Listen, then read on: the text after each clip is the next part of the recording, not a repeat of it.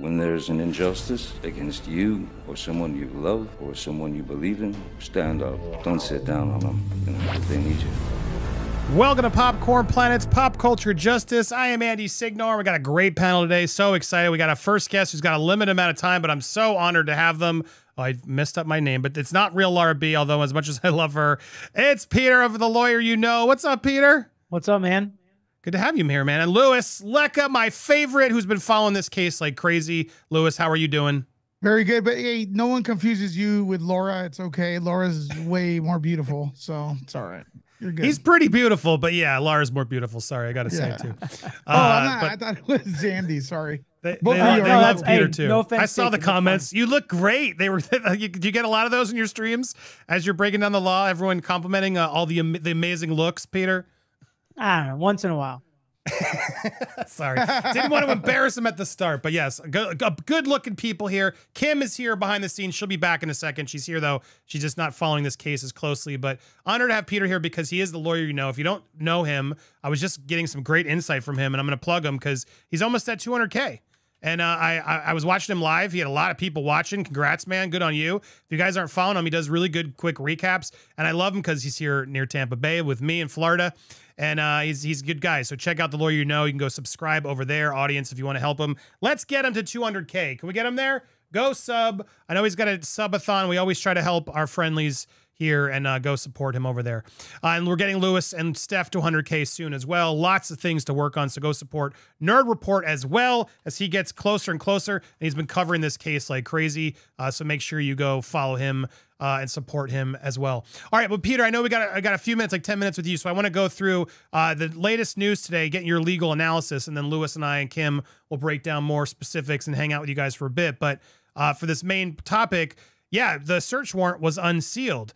We have the full document. You went through it in great detail. If you guys want to see it, you can go check it out over there as well. But let's just get, what was your main takeaway now that you've gone through with your crowd? What was the big surprise for you before we get to the list of items and things? Overall sort of summary for folks who don't want to read it all. Sure, I would say there wasn't a ton of surprises in it necessarily, but we did know that they were going to unseal it at some point, right? We thought it was going to be March. That's when it would unseal automatically. But in the original motion to seal, they did say a prosecutor could file a motion to get it unsealed earlier if what it was protecting and why it was sealed went away. And that was one of the interesting parts when it was originally sealed. It was for public safety. It was for privacy rights of the victims, and it was to protect the police investigation. Well, if you have the person you believe did it in custody with no bond, no bail, he's not getting out, the public safety goes away. If the investigation is done to the point that you can get your search warrants, that he can't hide any evidence or conceal any evidence or destroy any evidence, the person they believe did it, then that goes away. And we already have all the information from the probable cause affidavit at this point. So the privacy rights outside of the fact that they continued to seal the names of the surviving victims and just put the initials in there, that motion was filed to unseal it on January 17th. It was unsealed. Now all this information is out here, and we see exactly what they were looking for when they searched Bryan Kohberger's, not just his house, his residence, but also his office. Now, Louis, I'm going to come to you in a second to ask a question. So if you got one, hold on to it to get a legal analysis here on this case, because I'm sure you got some good ones too. But before we get to questions, like the big thing obviously was this, the items seized from the residence here. And just for folks who don't see it, one, what is it? Nitrite black glove, type black glove, one Walmart receipt with one Dickies tag, two Marshall's receipts, dust container from Bissell Power Force vacuum, 8 possible hair strands, one Fire TV stick with cord and plug, one possible animal hair strand, one possible hair, another possible hair, another possible hair, another possible hair, one computer tower, one collection of dark red spot collected without testing, 2 cuttings from an uncased pillow of reddish brown stain, larger stain tested, 2 top and bottom mattress cover packaged separately, both labeled C. Now, when you see all that, obviously lots of hairs. What's your response? What do you think? What's your takeaway when you see this item list? So DNA on hair. I mean, I see the possible animal hair. Could that be a dog that was at the victim's house potentially, if they can get some connection there? a lot of the most important thing is the one computer tower, right? What are they going to find on his computer? What searches was he making? I'm sure you've talked about, or will talk about, the Walsh case, I think it's called, where the guy that was arrested for murdering his wife, and he's searching how to get rid of a body. So Google searches on computers can come up, and they can be damning for whoever the defendant is that they're taking this from their house. You can see who was searching, where they were searching from, IP address. One black glove is kind of strange. Somebody in my chat said there was one black glove found at the scene or in the backyard or something. I don't really know where a lot of this goes. It's very vague, and we're going to have to see how they connect it once testing is done. And once they actually start to put all this together, we may see a lot more of this or hear a lot more about this list in the preliminary hearing. Yeah, Lewis, anything you saw on this or want to ask Peter about based on the list before we go to more broader questions? Well, I'm going to go a little broader because we got this list is brand new, but I need an expert to answer this question. There's a gag order on this entire thing, right? But yesterday, someone reached out allegedly to People magazine and said there was actually DM messages to one of the female victims. Only one. People are suspecting it's Kylie Gonzalez, right? Because she was allegedly the one that got the most brutally injured or brutally, gag order. How does that work? And does that mean someone broke it? If potentially it does mean somebody broke it. Like, that's not supposed to happen. And what we're seeing happening in the days following is exactly what the gag order is supposed to protect and is supposed to prevent. We're seeing everybody, and I'm seeing some mainstream media reporting it as he was persistent. He continued on even though they never responded.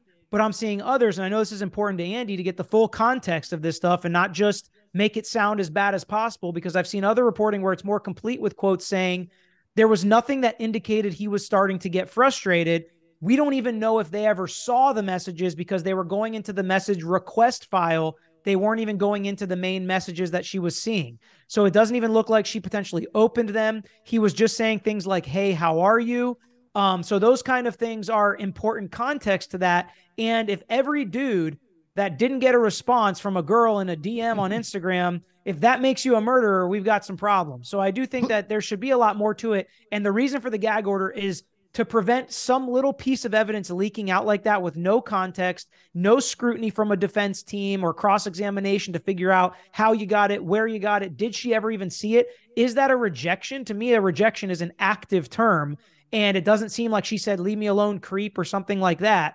So how do we even know what his response was to that? But that's not going to stop people on social media from running wild with it. And I understand that, because in one of my videos, I talked about how a prosecutor can use a small piece of evidence like that to really start to build motive, and how potential people that would sit on that jury would believe that. Well, to follow up on that, because that's a good question, Lewis, but it's more broadly like, because I was watching your show and you said the real thing that's damning for him, the most damning, is the DNA evidence on the sheath, right? Like you say everything else, if they didn't have that, you do wonder if he'd have a way to get off of this. But when we mentioned these messages, which again, thank you for saying it with the full context. I mean, but still, knowing he was messaging this one of the victims, he was there, his phone's pinging there. I know that's not always as trustworthy, but still, we have that. We have the car. We have a lot of stuff pointing to this guy interacting with these people. It's hard to justify why he was there. Is that going to be enough for a jury sometimes to just see all these moments of, well, he's around this, but they don't really have the evidence of him being there in the crime itself, right? What do you think there's enough here for him to sort of already have this case closed? No, I think the case is far from closed, but we also don't know the mountain of evidence potentially that the prosecution has. We only know what's in the probable cause affidavit. So they could have more as well, which could be more damning for Kohberger. But we also haven't seen his lawyer cross-examine the witnesses, have their experts explain, like you said, the DNA evidence, the cell phone pinging, and stuff like that. So there's just a lot unknown still in the case. I wouldn't call it an open and shut case, but I would call it a pretty strong case of circumstantial evidence hinging on that DNA on the button of the knife sheath. Okay, got it. Lewis, any other questions for Peter? Well, I just wanted to also add that he was friends with the three women, not the guy on Instagram, and he wasn't being followed back and stuff like that. Is he starting to sound like a dumb? Well, whoever did this, are they starting to sound like a dumb criminal? I mean, I've heard both things. I've heard that. Yeah. I've also heard he's a criminal genius and mastermind based on his training and experience and being a PhD in criminology and cloud evidence and whatever. So, and I've also seen fake Instagram accounts that people have said have been him. So it's hard to really know what's true, which is why I always like to wait. What is going to pass the scrutiny of being authentic and credible and admissible enough to come in at court? That's what I'd rather kind of wait and rely on than even a leak like this that seems like it makes sense. And that's the other thing. We're three guys, right? Most of these things start with some kind of love interest going bad, a rejection, a breakup, an ex-boyfriend, he liked her, she didn't like him, whatever. In a crime of passion, that's very common. And so it's understandable that people go there, but that's why this stuff shouldn't get leaked with no context just from somebody, because people can't help but think. And there's nothing wrong with thinking and connecting dots, but that's what's starting to happen here. And I've said one of the big questions is motive and connection. So Andy explained it that, in his mind, there are a lot of connections. I don't know. I mean, I still don't know if I would say there are a lot of connections because his car drove there 12 times somewhere that's 6 miles away. I drive more than 6 miles every day. So, I don't know. Does he have another reason for being there? We don't know his side of the story. We may never know his side of the story. There's just a lot unknown for me in this case, but I do think, as you pointed out, the DNA on the sheath is, I don't know how you explain that. Well, but I'm just curious to challenge it a bit because I love hearing that, but it's like, absolutely, why on earth would you be there at 4 a.m, have your phone turn off, and then suddenly you're driving around the area of a scene and then you're there after it? All of those things aren't just like I'm driving by through work. Like it just all adds up to like, well, you're hiding something, right? That's what it reads to me. But again, do you feel like this, because we had a caller call in, it was like cell phone tower pings mean nothing. It's very easy to fake that. But then the fact that they were able to track not only the cell phone power ting, but also the car. And then he was at the supermarket at the same time using the cell phone and the car. Do you think that's going to get taken seriously, or do you not take it? The fact that he's there at those weird times in the middle of the morning, his phone's off during the crimes, and then it's back on, you don't find any of that hard to justify? Well, what Lewis just said is he's a dumb criminal, right? But so why is he thinking about turning off his phone when he goes there, but then he's dumb enough to leave the sheath? It's like he was concealing some stuff, but not other. I just don't really know that. I will say there are people that are staunch advocates saying that the cell phone tower pinging is junk science, but I've absolutely seen juries eat it up. This case has all the evidence that juries like in today's day and age, like CSI. They've got DNA, they've got cell phone tower pings, they've got cameras showing where the car is going and maps of where he drove and where he could have ditched the weapon. So there's a lot of evidence for juries to hold on to. And I do think the way that you're connecting the dots is reasonable and plausible, and how a jury might do to convict him. I just don't think we have the full picture yet. And again, I could come up with scenarios as to how we could try to explain that. Would they be true? Who the heck knows? But if Bryan Kohberger was saying something like, I was dating one of them, I was tutoring one of them, or a next door neighbor or whatever, and that's why I was there. My cell phone died during those 2 hours. It was in the charger. Idaho has bad reception or whatever. I don't know.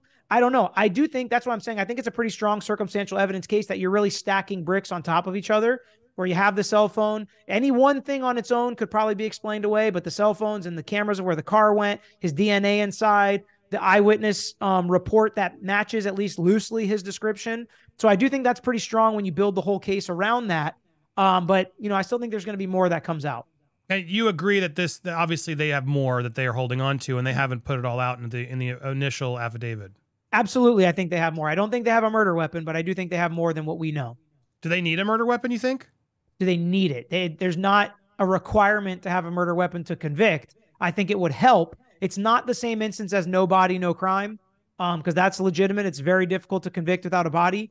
But a lot of times people get convicted without the murder weapon, especially if you have something like the sheath and you can take measurements and see what knife fits in there. And if you can match that up to the wounds, that's why that is such a huge piece of evidence. Lewis, right back to you. Anything else you want to ask Peter before we let him go? Okay, so there's a possible smoking gun here. Maybe I'm missing it, but you get the 2 Marshall's receipts, right? One Walmart, it says with a Dickies tag, but we don't know if that's all, if the receipt was for a Dickies pants or whatever the heck it is. What if like one of the murder weapons is on the receipt? That's endgame, right? Yeah, but who bought the items? The receipt it's in his doesn't house. mean These receipts are in his house, right? Yeah, but he's with his parents, right? Couldn't the No, parents have bought? this is his Washington apartment. Oh, Yeah. sorry. Thank you. I'm glad you could. So this is all from him. So I guess you can't. Yeah. So is that enough, Peter? Or can he say, well, I didn't buy those items. Why And to else would take he have it the a- receipt? To take it a step further, they actually confirmed that he's the only one that gets mail at this house. So he can't even say there's somebody else living here that may have dropped this receipt. Oh boy. I don't know what's on the receipt. I'd be surprised if he could buy that knife at Walmart or Marshall's. But I think if it's the same murder weapon purchased, that could be pretty damning. I think more likely maybe it's a black pair of pants or a black shirt or a black mask or maybe even gloves or something like that, or even Vans maybe, because we've heard a lot about Vans in this case. But we'll see. I mean, we would just guess what's on the receipts at this point. So I think once we see, we'll be able to tell if it's important or not. The Fire Stick, what could they get out of the Fire Stick? Now, I have a theory because someone said he called into one of the true crime shows. I don't know if that was legit or not. What if he was watching that particular channel? Is that a link? I was going to say, right, the Fire Stick should have a Google history of the streams he's watching and stuff. Yep. So that could be relevant, right? Yeah, absolutely. And I think a lot of people would be in trouble with what kind of stuff they watch, right? Like all the true crime people that are so obsessed with it. It's like, you're watching all this stuff. Oh, you must be into it, you know? So Right. I don't know how damning that is, but somebody on my channel typed in, you can actually go online in your Fire Stick. So maybe there are some kind of like Google searches and maybe it is his YouTube history of what he watched. And if he did look at, you know, how to get away with a murder or whatever like that on a Fire Stick, it is possible. I mean, it's definitely possible to find stuff like that with a Fire Stick. The only thing about a Fire Stick is it is very to search the internet with those. It is so Annoying. hard to do. It's annoying. Yes. If you have a computer, I would think he goes on his computer instead. I don't see why he would use a Fire Stick, but maybe search history. Huh? I never have. Yeah. No, I mean, You it's true. can, I have the Alexa one, and it's like you have to like put the text in with the cursor. You're like, it's very annoying to search. So it's probably unlikely, but it just shows they're grabbing everything. That clearly for sure. electronics. It's weird there weren't like USB drives or other just things he had randomly around there. But yeah, I mean, I'm surprised there's not more electronics or phones or something that he would have had. Don't more people have more electronics than a Fire Stick and a computer? Yeah, but he was in Pennsylvania for Christmas break. Maybe he took his iPad, his laptop, his cell phone. Maybe he took that stuff with him to his parents' house. Huh. Interesting. Anything else from you, Lewis? Before we have lots more we're going to go through, guys, but I want to. Sorry, but all this information coming out, in your opinion, is it better for the defense or the prosecutors? Because now it's giving all this till June, right? The defense could just come up with stories why all these items were at his house. It's definitely better for the prosecutor. The defense already knows this stuff. The defense gets this stuff either way. Whether it's public or not, they have to let the defense know this. So through the discovery process prior to this preliminary hearing, it's definitely better for the prosecution. I mean, everything that gets leaked, people are saying, you know, this is just another reason why he's guilty or why he did it, and already convicting him, even though he's presumed innocent. And the jury has to go in there and find that the prosecutor put a puzzle together. And how we're looking at it right now, there's not even a puzzle on the table. So how you can say the puzzle is fully put together is tough. I can understand people saying if I was on the jury, this would be enough evidence, and that's fair conversation. But, you know, he's presumed innocent right now in our system, and I think most of us would want that to be taken seriously if we were in his situation. Well said.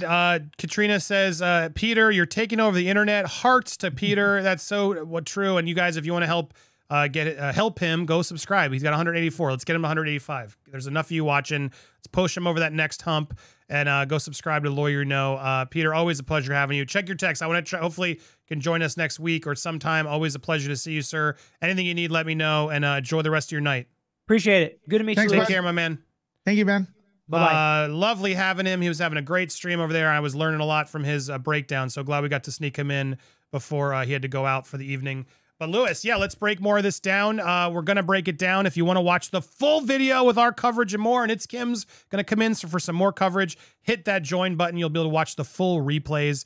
Pick a tier. You'll be supporting the channel, and you'll be able to watch all our extra shows and whatnot, as well as member-only videos. There was one I dropped today that I had to turn members only. I'll explain in a bit, but lots of content you can watch over there on Popcorn Planet as a member. So thanks to all my members out there. Go Planet. You guys are amazing. Thank you guys so much for watching on the replay.